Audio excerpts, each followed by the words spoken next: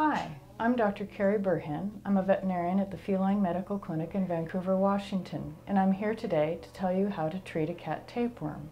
Tapeworms are very common parasites in cats, and they're most commonly diagnosed by their owners by seeing little small segments that are either where the cat lies or where they're sleeping, or sometimes on the bedding itself where the cat has been. They often look like little sesame seeds or grains of rice. They're small and white often and can be moving as well. Tapeworms are usually acquired by a cat either by eating a flea or a mouse that carries the intermediate segment within it.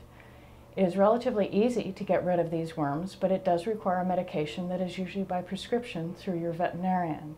Many over-the-counter wormers do not eliminate tapeworms, so you would want to check with your veterinarian first to see if this is an effective medication.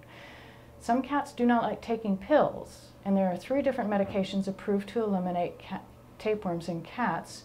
2 of them are pills, and your veterinarian may be able to give these for you, or may dispense them to you if you're comfortable giving pills.